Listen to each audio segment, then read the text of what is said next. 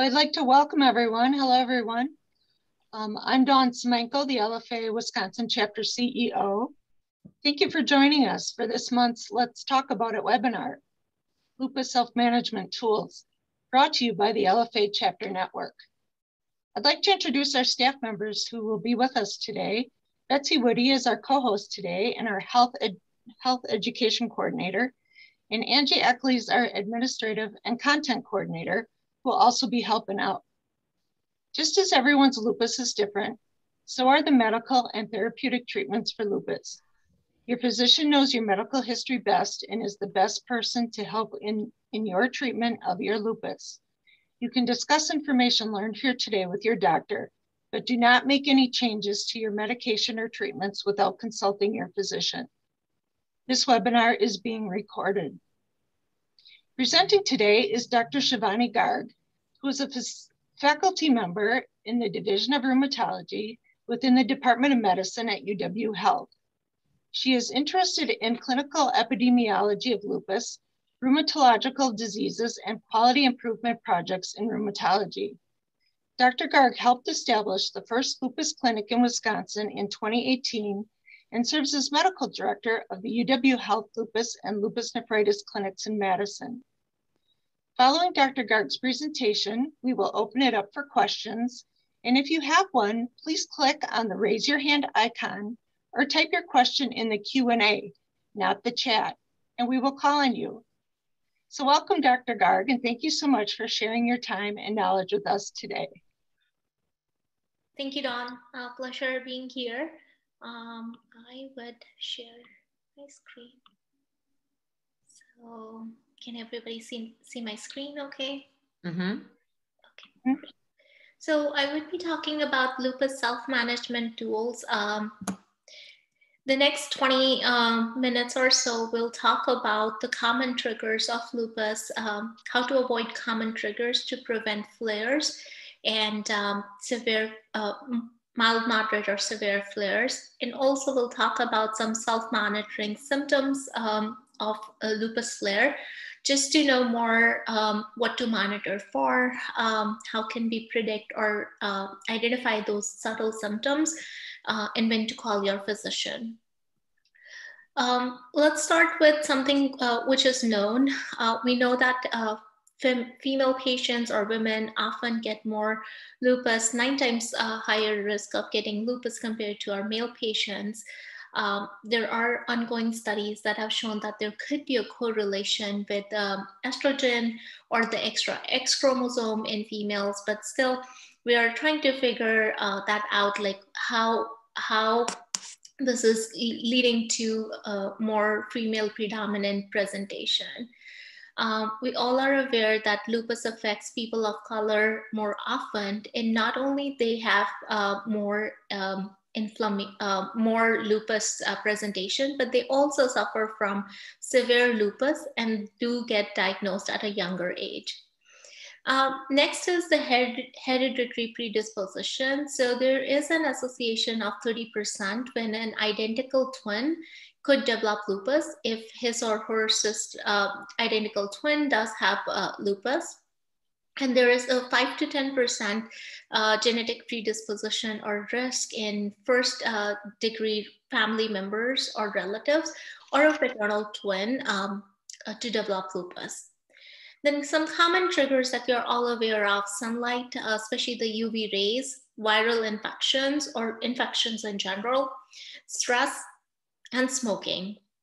So, and then we're all aware, or maybe not that aware, of sulfur medications. So there is anecdotal evidence that sulfur medications can lead to hypersensitivity in patients who have lupus. And there are some case reports or studies that have shown that sulfur-containing medications, especially antibiotics like Bactrim, can lead to lupus flares. So just having a caution around sulfur medications would be a good idea. So now that we know or have brushed our knowledge about triggers, let's talk about how these triggers interplay at a cellular level. So we talked about our common triggers: UV rays, viruses, stress, sulfur, and smoking. When a patient who has a genetic predisposition or other reasons to develop lupus or has lupus, when these triggers get exposed to that patient, there is a lot of destruction and cell damage that occurs.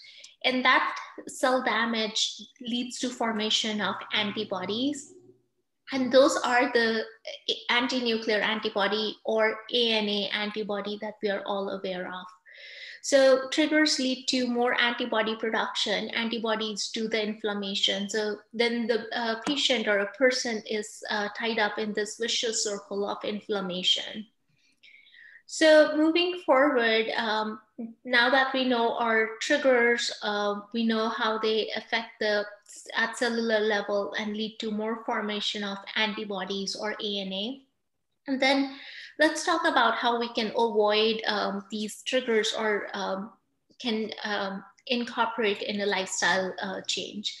So the first and foremost trigger is sunlight. So sunscreen use, SPF 30 or minimum is a good idea.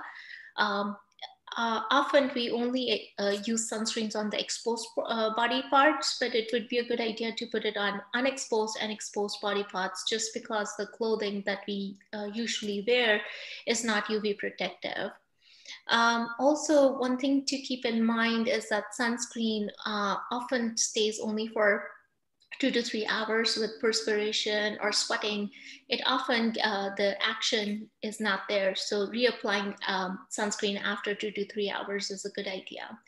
There have been studies that have shown that patients who use sunscreen regularly compared to who don't, the patients who are using sunscreen do tend to have less flares compared to those who do not use sunscreen. Other ways of protecting ourselves from sunlight or UV rays is by using UV protective clothing or wearing hats. The direct sunlight, often during 10 to 4 p.m., is has very high UV index, so it can lead to flares even after short exposures. So trying to limit the exposure during that period would be a good idea. And then moving on to what medications can help reduce such kind of flares after common exposures. Hydroxychloroquine is a key medication. Hydroxychloroquine medication, studies have shown that patients who take hydroxychloroquine not only tend to flare less, but also they have prolonged survival compared to patients who do not take it. And there is increasing evidence on vitamin D supplements. Vitamin D deficiency or reduced low levels. There are studies that show that can increase the risk of flares. So taking vitamin D supplements regularly is always a good idea. And if the levels are low, taking the high supplement and rechecking the levels could prevent sun sensitivity, could prevent some of the flares from occurring. The next common trigger that we talk about is stress. Stress can be physical, can be mental, emotional. So there could be different forms of stresses that we get exposed to in our day-to-day life. So trying to avoid stress, which is inevitable, but trying to manage stress better is a good idea to prevent some of these flares from happening. Stressors could be anywhere, but some strategies like meditation, yoga, have shown that they can improve stress and reduce some of the quality of life patients experience. And also there is a new strategy called mindfulness-based stress reduction program that could also help process stress and with mindfulness-based strategies or techniques and help reduce stress or manage or cope up with stress better. Some studies have shown that such activities definitely leads to less stress, better quality of life, and less flares. So managing stress is important, especially in patients who have lupus, to control or keep lupus at bay.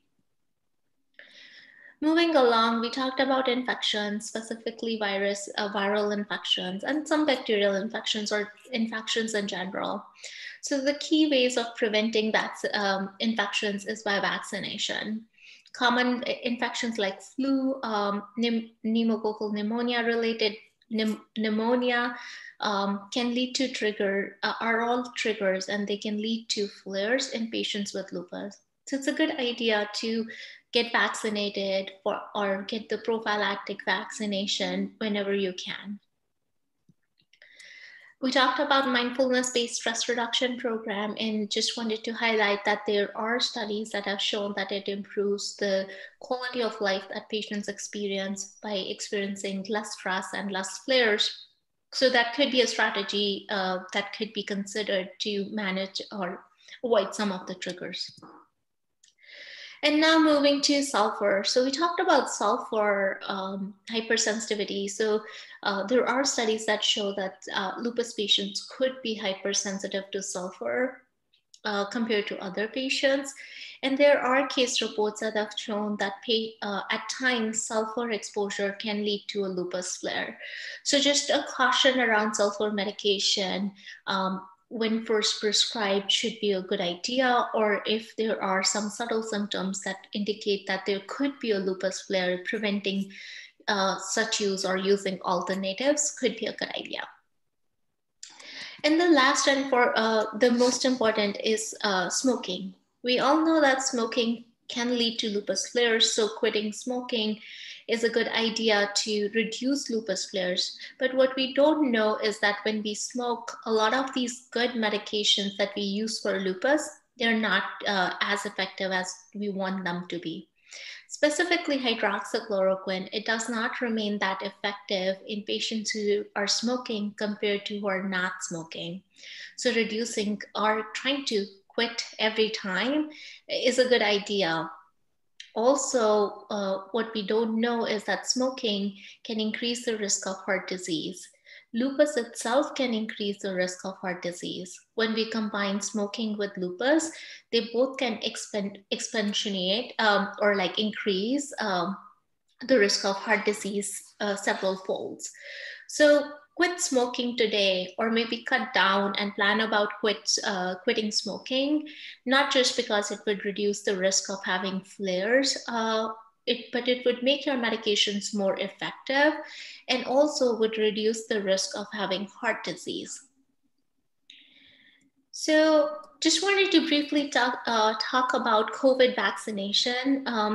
During the pandemic, we talk about vaccinations as prevention. So what about COVID vaccination and its safety in lupus? There have been these several studies, but these two were big, large sample size studies. One was done in France, the VACO-LUP study, which had 696 patients. And the study did report that only 3% of the patients suffered from medically diagnosed lupus flare.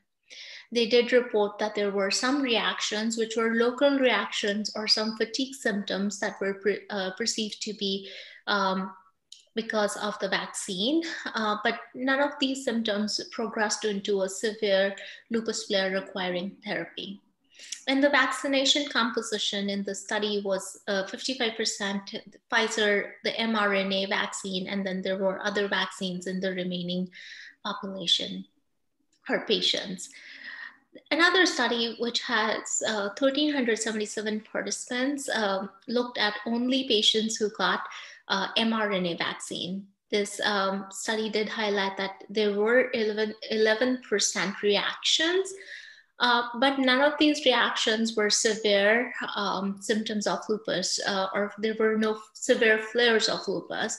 So the reactions which they noted were local site reactions, maybe some soreness in the arm, fatigue symptoms, so just the usual achiness or soreness in different joints, but no severe symptoms or flares of lupus. So overall, the conclusion was that COVID vaccinations do not significantly increase the risk of flare. And in comparison, COVID does increase the risk of having severe disease and poor prognosis if a lupus patient gets infection and gets hospitalized. So contrast of the low risk of lupus flares are approximately 3% or even lower, and its benefit. COVID vaccinations are recommended by Lupus Foundation of America, American College of Rheumatology, and endorsed by CDC in all lupus patients. So that could be one strategy during the pandemic to prevent flares from happening by getting the vaccinations in time. So just to reiterate here, I pulled this self-management goal setting from Lupus Initiative, and just wanted to highlight few things that we can work to prevent triggers or can incorporate in lifestyle to prevent flares. So the first is healthy choices. So some foods can cause do have high levels of antioxidants. Some foods can make us bloaty, feel different. So just knowing what suits to your body and trying to increase healthy diet, which is antioxidants, less of processed foods, would be a good idea. And also balancing out the sodium and the salt intake, especially if we have kidney involvement, that would be a good idea too. We talked a lot about reducing stress because stress can be in any form. It could be physical, it could be mental, it could be emotional, or it could be a combined of everything. And especially with the pandemic, there is a lot of stress going on with everything changing or everything looking different. So just trying to know what leads to stress and trying to know what can be done or what works for you to de-stress yourself or to relax would be a good idea. Sometimes it could be as simple as listening to music. Sometimes it could be a yoga. Sometimes picking up the phone and talking with a family member could help. So just knowing what helps would be a good idea to reduce the stress and prevent lupus flares, or in general, make your quality of life better. We should all try to aim for better emotional and social wellness. What it means is that because at times, especially in pandemic, we feel so socially isolated, or we felt so socially isolated. So just building on healthy relationships, trying to make your family members or partners understand what lupus means or what lupus could cause or is causing helps. And sometimes if you cannot find support around because people cannot understand if they're not in the similar boat, then finding help outside by joining support groups could be a good idea. The next thing that can be a lifestyle management is being active, exercise, and sometimes it sounds like an vicious circle, because if you do a lot, you hurt more, you feel fatigued, and then you don't want to do a lot. So why do we tell patients or we tell people to be active?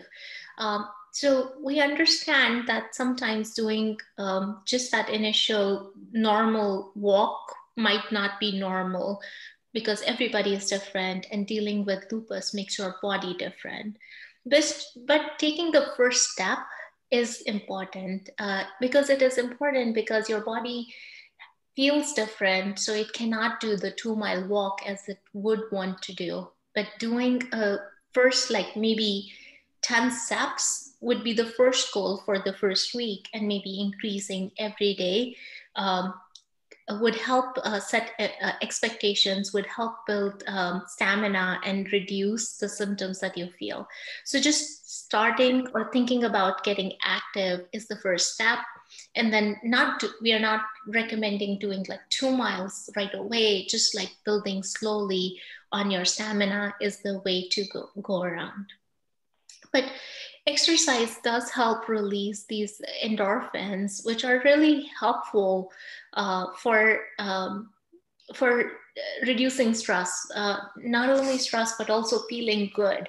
So exercise helps with that part, but also exercise helps with reducing some of the things that we would see later in lupus, maybe heart disease, maybe loss of strength in the muscle, or maybe poor bone health, which means maybe higher risk of fractures. So exercise or being active helps your helps reduce some of the emotional, mental stress, but also makes your body stronger from inside. And then we talked about smoking. We cannot emphasize more how much smoking can harm your body. It can harm not only, we talked about lupus in general and heart disease, but we also see that it can increase the risk of having high blood pressure, which can worsen your kidney lupus. And often it can make your skin disease look worse or difficult to control. So just quitting, taking the first step to cut down and then maybe quit on smoking is the way to go. So now just switching gears to talk more about self-management, from self-management to self-monitoring. So just knowing what the symptoms you could look, what symptoms you could look around to identify subtle or early symptoms before a full-blown flare could happen. Rash is a common presentation. So there are more than 80% of patients would have some kind of skin manifestation with lupus. We all know the butterfly rash. Interestingly, the butterfly rash is more painful, sometimes can be burning, can be itching, just because it's an inflammatory rash. And it does spare some of the nasolabial folds, which are around the nose. And that could be because the malar or the cheek area is prominent, and most of these rashes are triggered by UV or sun exposure. So the prominent areas prevent sunlight from falling onto the nasolabial folds. And that is a key sign of lupus rash. So just knowing if it is more of a flushing or a rosacea rash versus an inflammatory rash would be helpful. And then the other rashes that we can see are on the chest area. So they look like ringworm, but they are not itchy. They sometimes are painful, and they just keep on increasing in size. So at times, when it comes for the first time, often patients describe it like it looks like a ringworm, but it is not itchy. So that is something that you can keep in mind if a rash is just red, inflamed, and looks like a ringworm. It's not itchy, and it just keeps on growing in size. And it is on the sun exposed areas like our V area with on the chest, or could be on the back or upper extremities. So just keep that picture in mind. And sometimes the rash could look different in people of color. It could be more thick, because of the chronicity, which means like it has been going on for a long time, and it could have flaky, or it could have like a flaky pattern or a scaly pattern, which shows that the rash has been just going on, the inflammation has been going on for a long time. So just knowing that the rash could look different, but knowing where the rash is occurring, and if it is painful, burning, or is getting worse or getting bigger, is always helpful. Again, rash could be different. So if the rash is unusual and does not fit the pattern of what we would see normally, does not mean that it is not lupus related.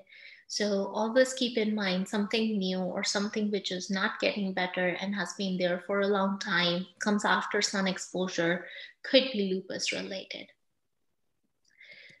So the next common symptom is joint pain. So when do we get worried about joint pain? Joint pain is there. Lupus changes our body so much from inside that we do feel the pain, stiffness, very different. So we should get worried if we start noticing that the pain is present all the time. It is not getting better. It's worse when we wake up in the morning, just because our joints are not in use in the morning. So when we wake up, they feel rigid. They feel as if you have gloves on and you cannot make a fist. So that kind of symptom, when it is worse in the morning, gets better with like just regular movement, is a key sign that there is significant inflammation in the joints. Often it involves more than 2 joints at a time, but it could occur in 1 joint. So just keeping in mind the key symptoms would be a good idea. And if you start noticing swelling in the joints, that would be again another size. If we cannot fit our rings correctly, they get stuck at the joint, that probably means either there is some kind of arthritis that is occurring, or there is a joint swelling, or if the joints look red, hot, inflamed. So those are all signs that if the pain gets worse, it's worse in the morning, gets better with activity. If it is swollen and we cannot fit our rings or they get stuck at our joints, or if there is red, hot, swollen joints, those are all signs that we should be monitoring for symptoms.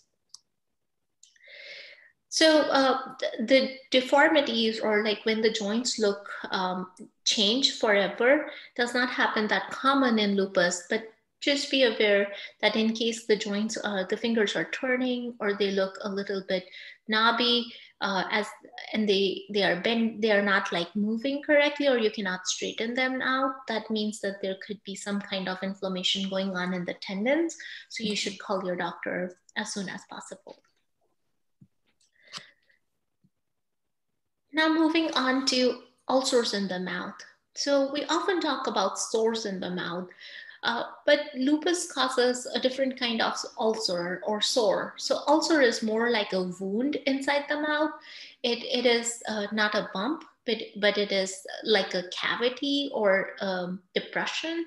And sometimes it can be painful, sometimes it cannot be painful.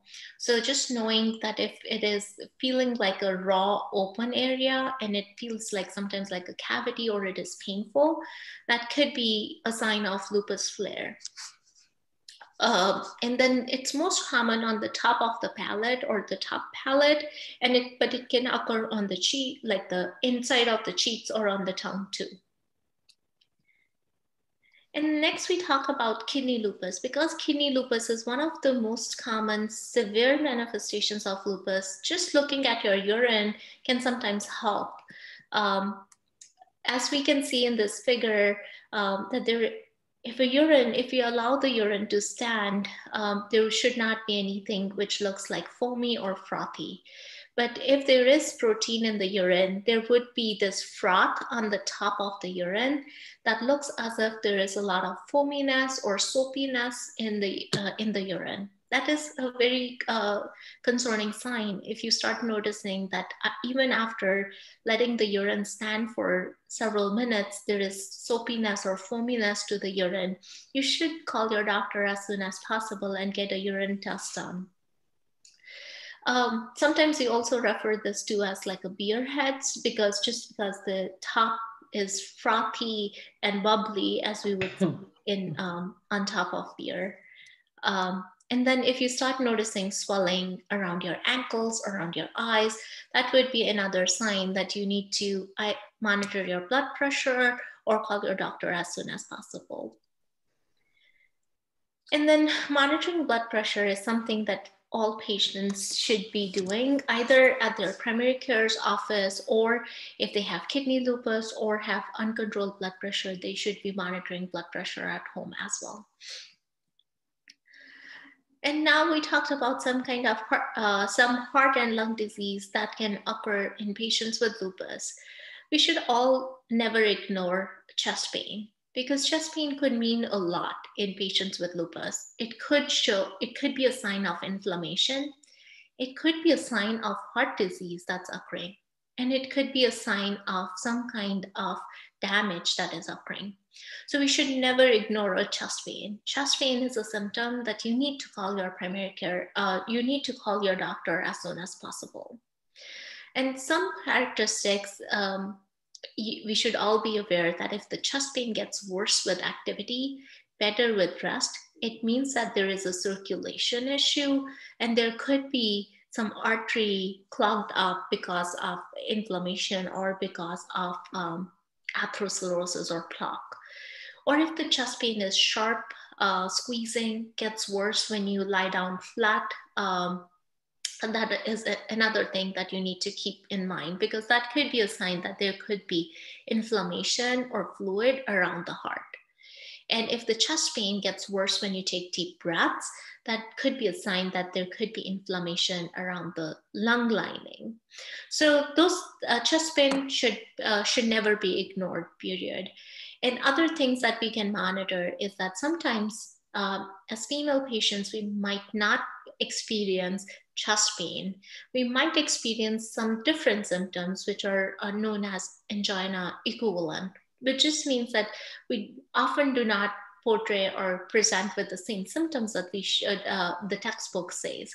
So shortness of breath with regular activities, if you can climb a flight of stairs without getting huffy puffy on the top, it means, and now you are getting a little winded or feeling huffy puffy, it means that you need to get evaluated as soon as possible.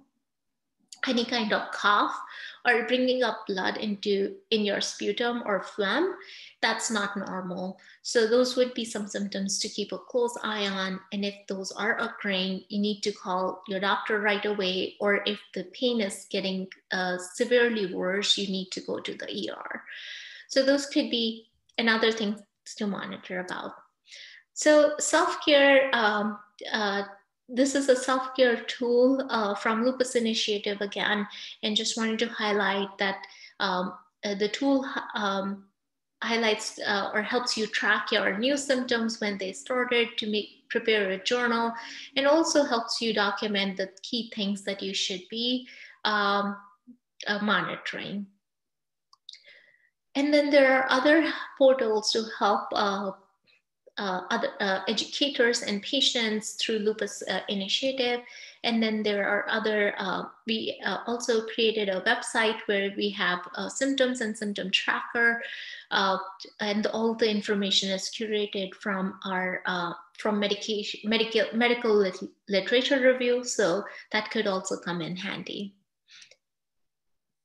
So finally, just wanted to thank you all for your attention, and just wanted to let you know that we are all in this together, your providers, you yourself, your families, and we will help or support you as you want. Thank you.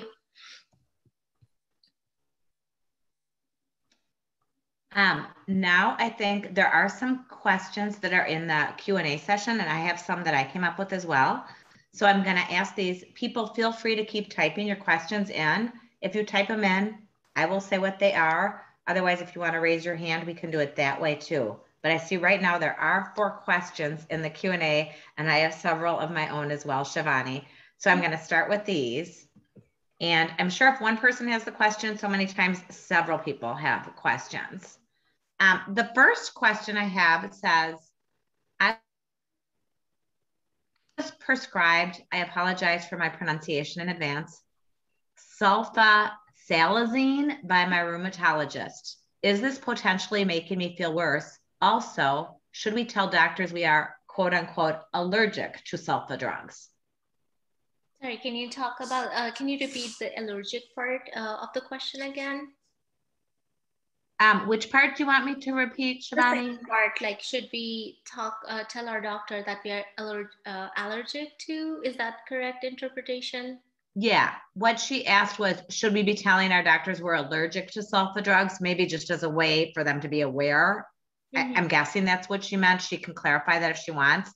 But should we be telling our doctors we're allergic to sulfa drugs, or that we're just hypersensitive to them?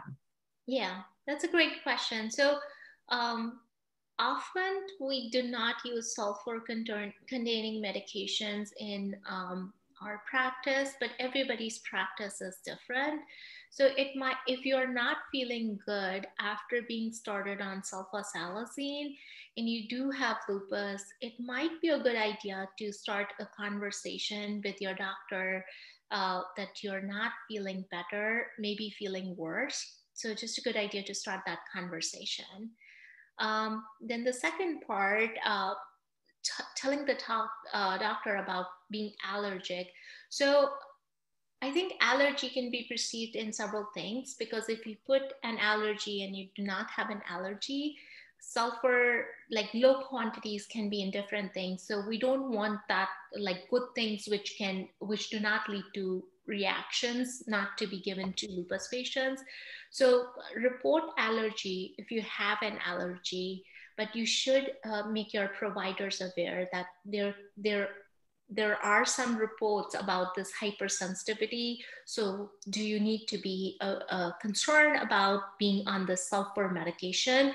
Or if there is an alternative, like mostly there are several alternatives that could be used. So that could be that's a good idea to bring up, to start a discussion with your provider. Okay, thank you. The next question I have here, and I'm actually going to piggyback on this question because I do have some questions about this as well. The question that was asked in the Q&A is the third dose or the booster recommended for lupus patients? And then my question regarding that, is there any circumstances where you would not want that patient to have it, just specific to certain medications, a specific lupus patient is on that? Or would you pretty much recommend that booster for all lupus patients? That's again a great question. So booster, so the new categories that got approved recently does have a chronic medical condition category. So all lupus patients, regardless of what medications they're on, should be getting the booster vaccine.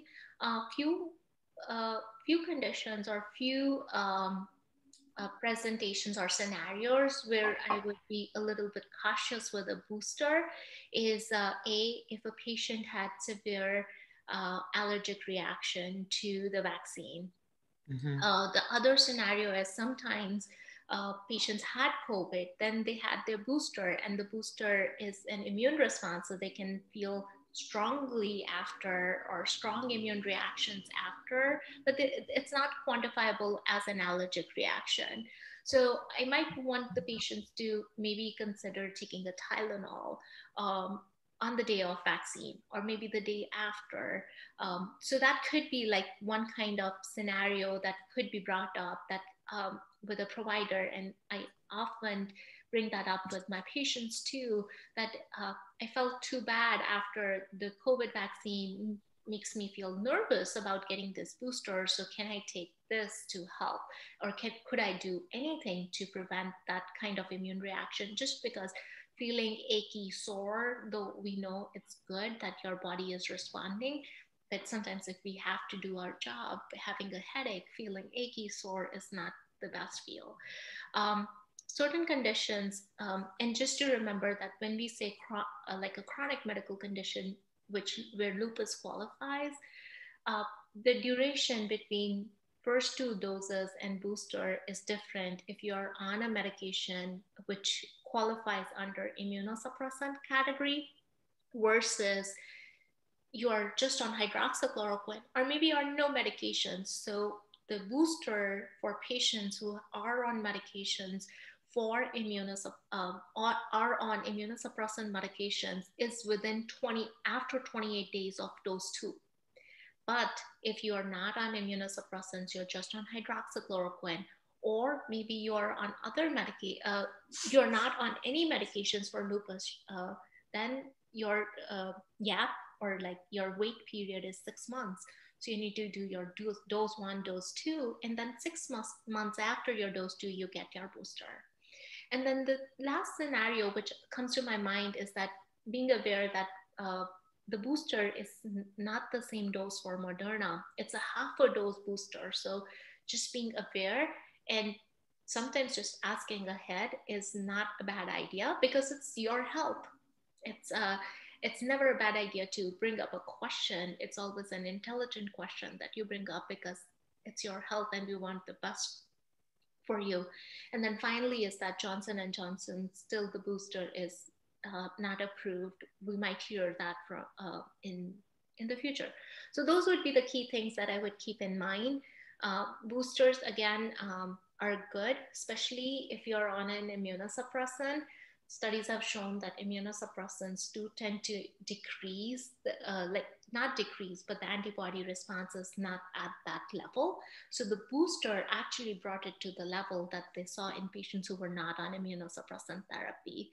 So yeah, boosters is a good idea, but just knowing what happened with the previous vaccines would help you to plan this booster better, and then just knowing which category you're in and which which vaccination you're getting would all be helpful.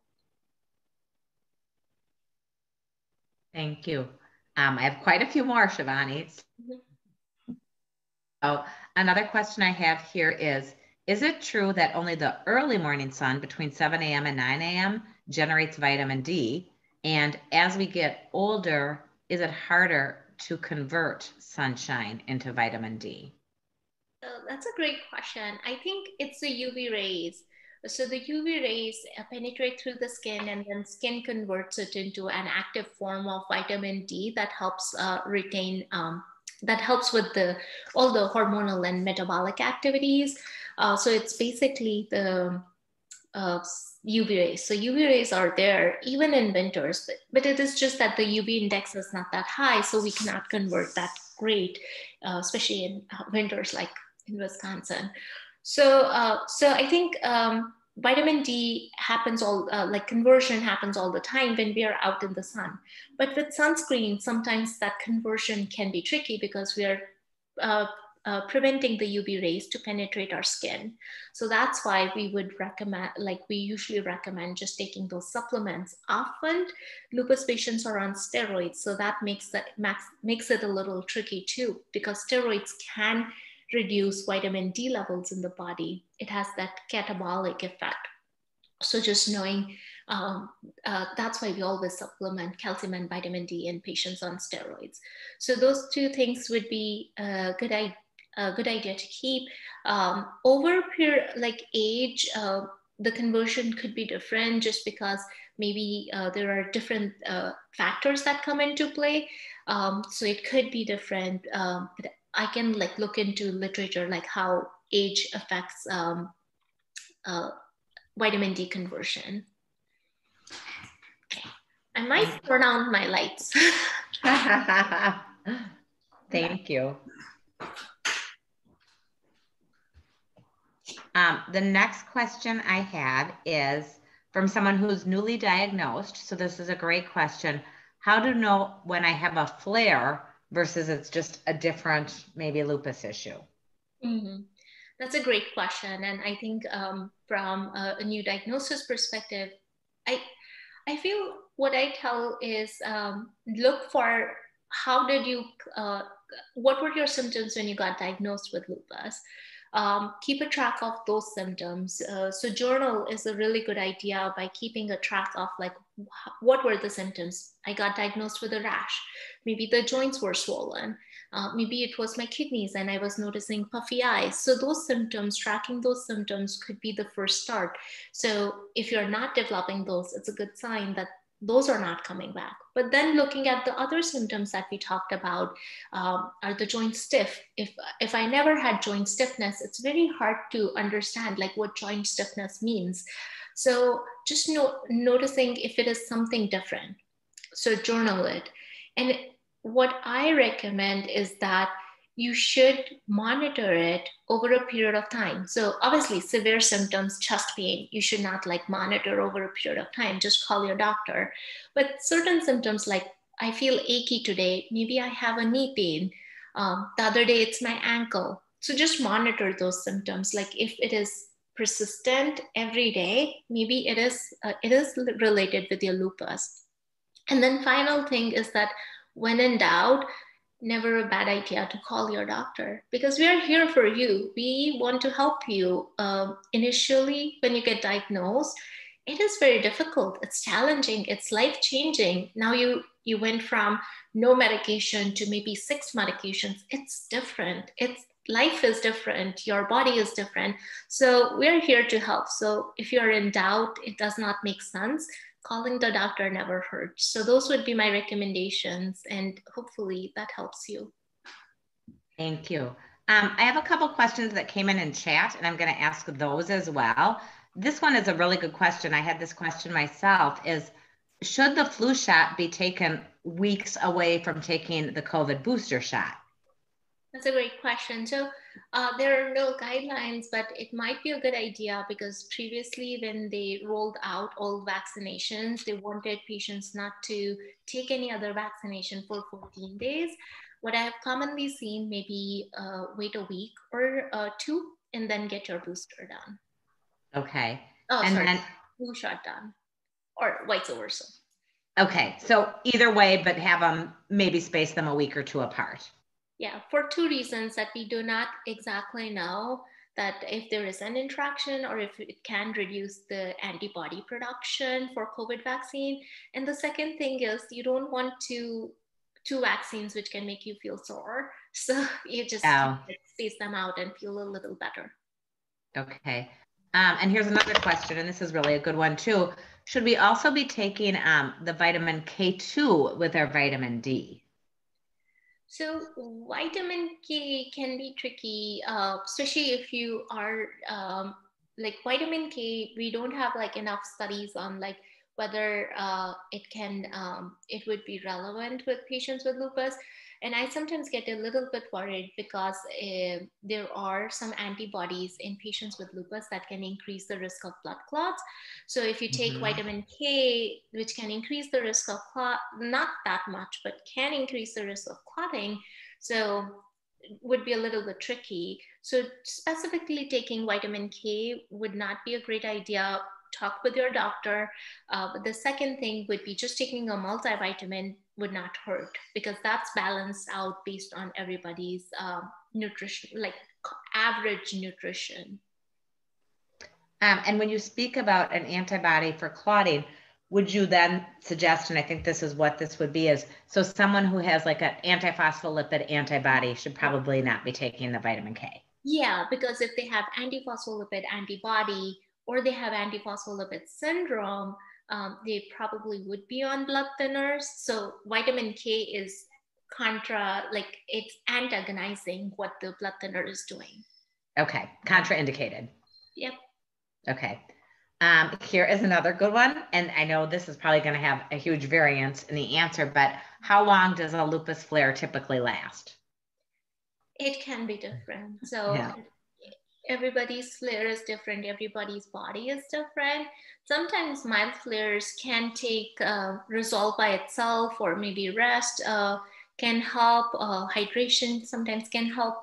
But often, if it is a moderate to severe flare, or if it is a flare with a rash and the sun exposure is continued or the trigger is continued, or if there is a flare of the kidneys, it stays till the time we take care of it. So yeah, so some things to keep in mind that if it is not getting better, so probably might need a little boost to the medications to help control it.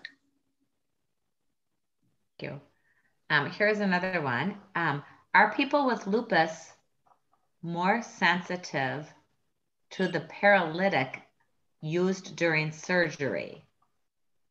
And does the body clear the drugs slower than other people would? So not much reports on the sensitivity to anesthetic agents or paralytic agents.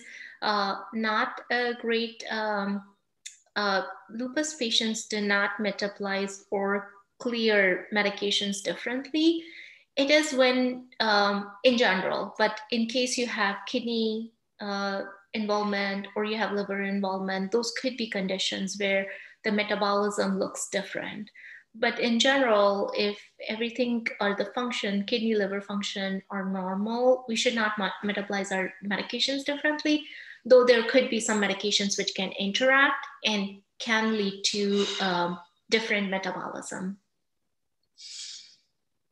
This one, I might mispronounce a word, so I'll do my best. It sounds very specific, and this might deal with estrogen a little bit too. I'm not really sure, Shivani. Could the reason or purpose for microchimerism in women be the reason for higher frequency of lupus in women compared to men?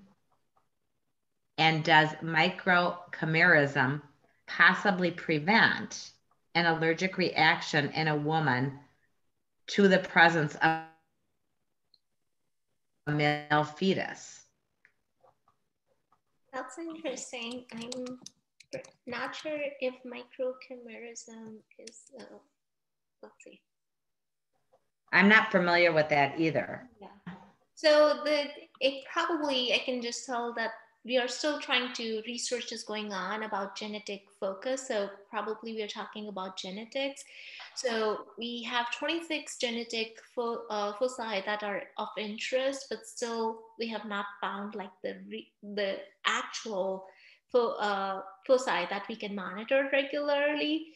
And we can predict that these patients would develop lupus. So it's work in progress. We're getting there, but still we don't have like that clarification.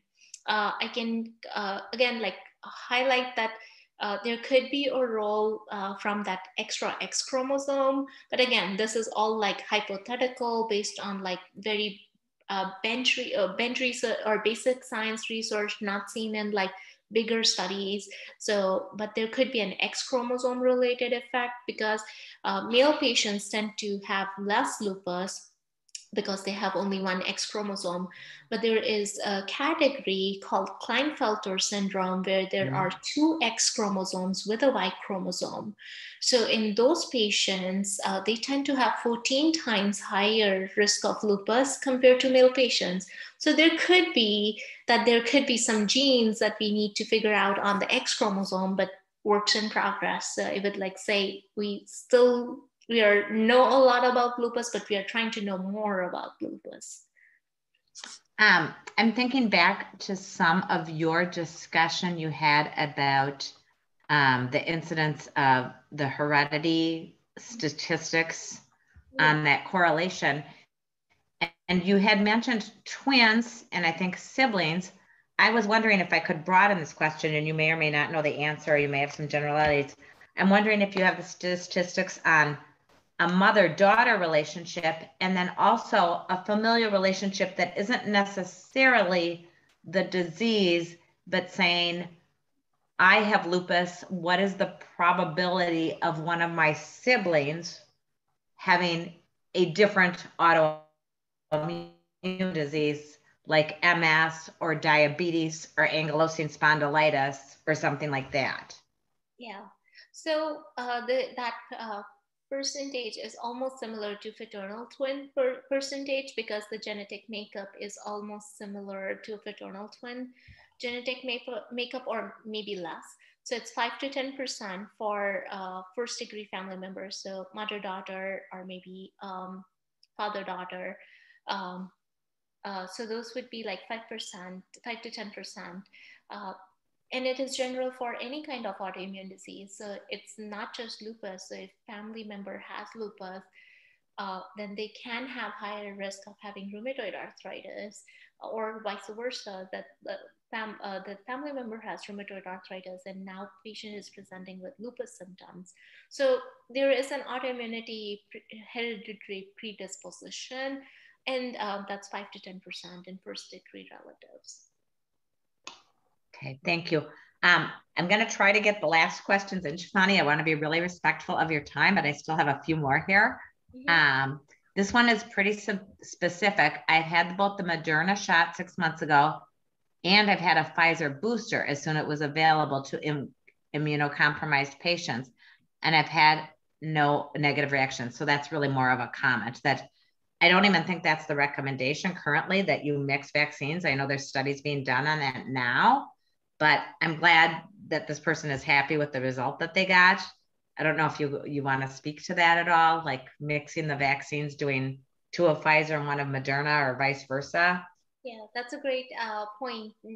For now, no, it's not recommended to mix the vaccine just because the literature is not there. So sometimes, like if it is not effective, we would not know because you're not doing like an antibody response in everybody.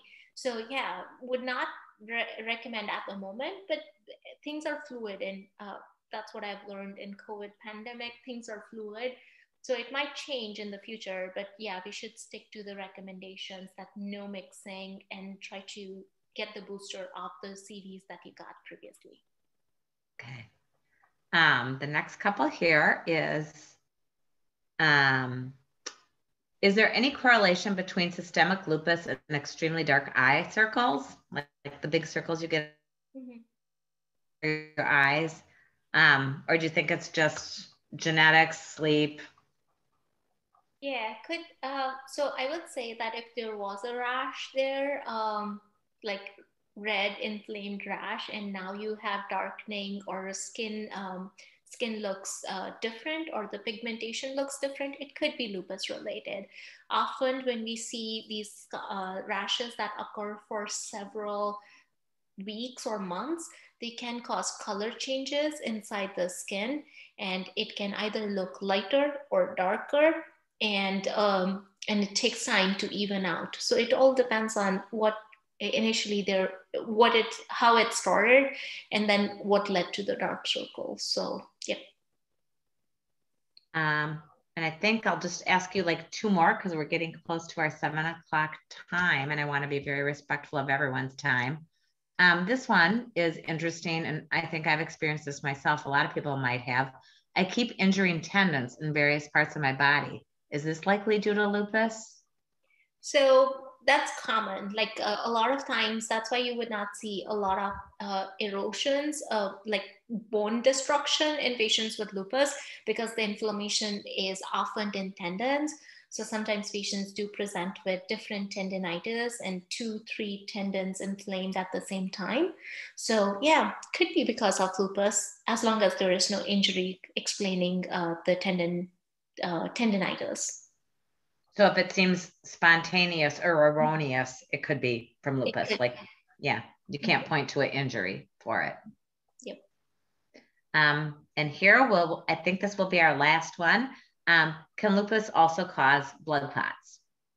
So great question. Lupus in general, when the inflammation is really high, and that's some of our work that's going on, it can increase the risk of blood clots. And then the antiphospholipid antibody that we talked about is very common, and mostly, like most common secondary, which means like it's most commonly seen in patients with lupus compared to other autoimmune disease. So that makes it the other risk factor to have blood clot. So and if you have kidney lupus, that's other risk factor comes to my mind. Kidney lupus causes inflammation, makes you dump out all the good protein in your urine. So when you have dumping out all the protein, all these anticoagulants in the body are protein. So we are paying out almost all protein, and increases the risk of blood clot. So very severe inflammation, antiphospholipid syndrome more commonly, and then lupus, kidney lupus, which probably is part of that very severe inflammation, are the common causes. And then some of our work is focused on looking at lupus, and that is a known fact that lupus is an independent cause of stroke in heart disease. So that, again, it's a different kind of clot, but again, probably lupus related, along with other factors. One more question that's really general, and I can't resist, so I'm going to ask it. I've had lupus for, let's see, 32 years, so a very long time.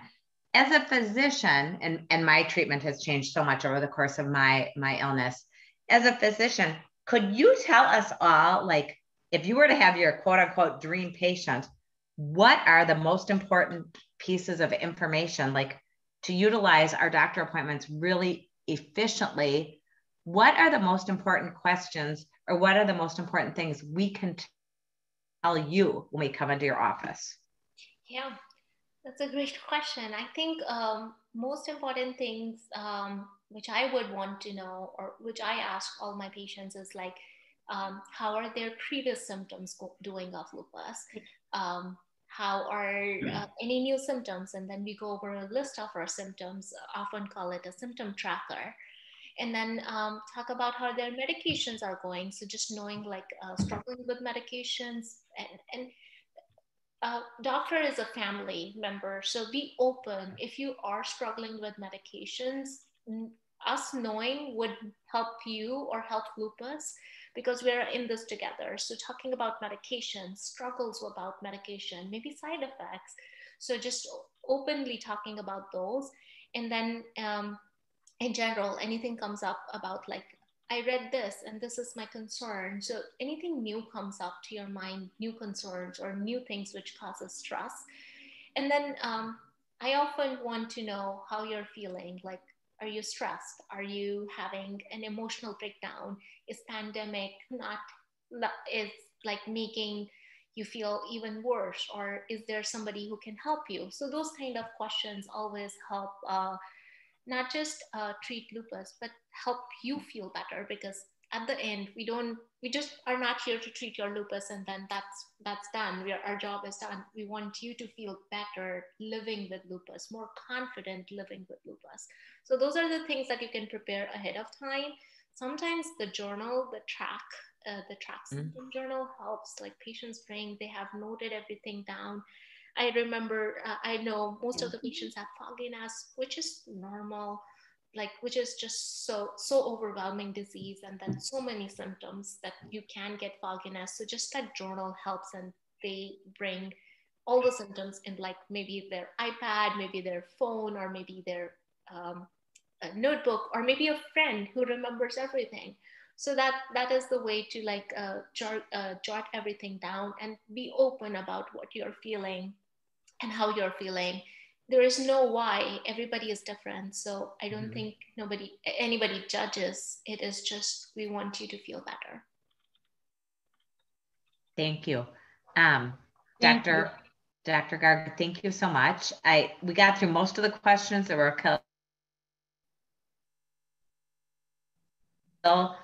a couple left, so I apologize. Majority. I want to thank Dr. Garg for her time. This was an excellent presentation. And I just want to hand it back to Dawn for a minute to kind of give a little conclusion for us, or? Sure. I just wanted to thank Dr. Garg and thank everyone else for joining us tonight. Please keep an eye out each month for the Chapter Network Let's Talk About It presentations. So thanks again to everyone. We hope that you learned something tonight, and so have a good night.